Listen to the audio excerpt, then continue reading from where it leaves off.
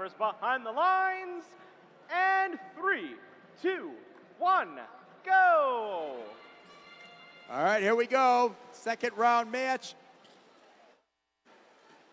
Match number 8, it's autonomous, still in the upper bracket.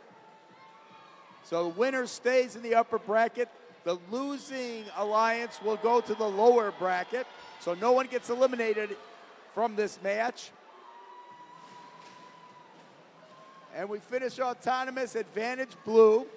We enter into the teleoperator mode. The drivers have control of the robots. Everybody is moving.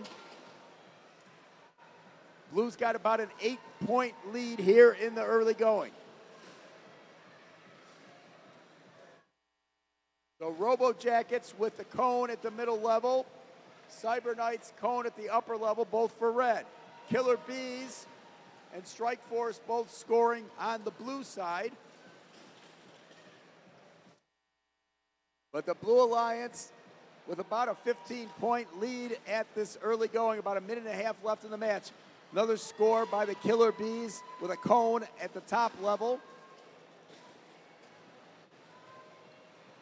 Their partner, Saber Robotics, dropping a cube off at the bottom level. Strike Force for blue with a cone at the top level. Saber with another cone, with another cube down at the bottom level, although that's over the line. Little more than a minute remaining. Slight advantage, about 9 points for the Blue Alliance. We're now under a minute. Strike Force again, scoring a cone. Saber spinning another cube into the lower level, goes into one of the sections that there already was a cube. We're down to about 40 seconds to go. 9-point advantage, or 4-point advantage for the Blue Alliance. Killer Bees dropping a cone off at the lower level.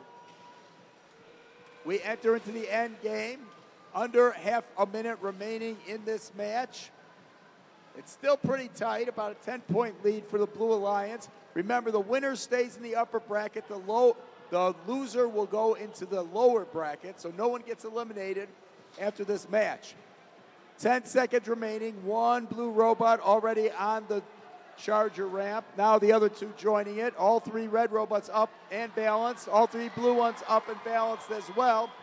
So everybody docked and engaged at the end of that match. But it's tight. It shows on the real-time scoring, which is unofficial, that the Red Alliance has a 3-point lead.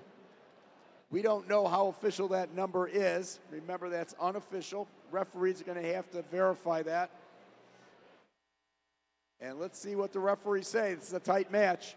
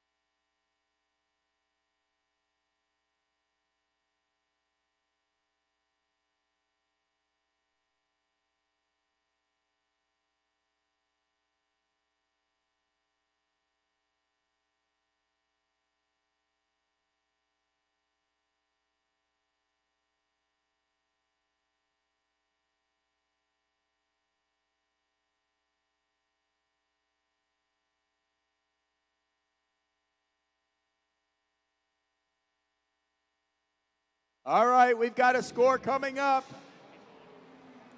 And it shows the Red Alliance takes this match. They win by a score of 205 to 199. So the Red Alliance, Alliance number 7, is going to stay in the upper bracket. They are going to advance to round 4, match number 11. And the Blue Alliance, Alliance 6, goes to the lower bracket. That's going to be in match number 10.